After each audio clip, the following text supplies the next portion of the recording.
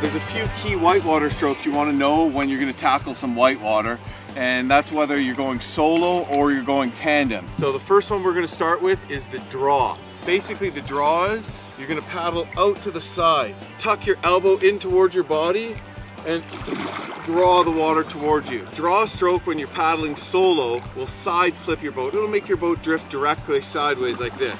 So the opposite of the draw is the cross draw. You reach over, draw the water in and slice your paddle up forward like that. But when you get into those rapids and they're really pushy, you want to slow down, and in whitewater you gain control over your boat by paddling either faster or slower than the current. Another really important thing to know is the backstroke, and that's basically just paddling backwards like that.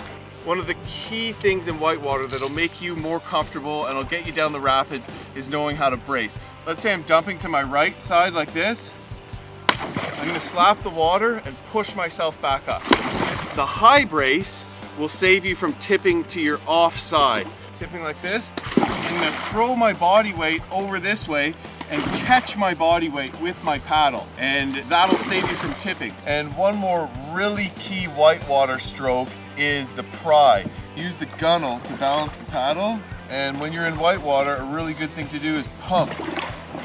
Another thing that's going to help you in the rapids is a spray deck. It's basically a tarp that's custom made to fit over the top of the canoe, and that means if you bomb a big wave, your canoe is less likely to fill up and swamp with water. Those are a few things you want to keep in mind when you're going to tackle some whitewater. Learn them, get out there and practice, and have some fun bombing some rapids.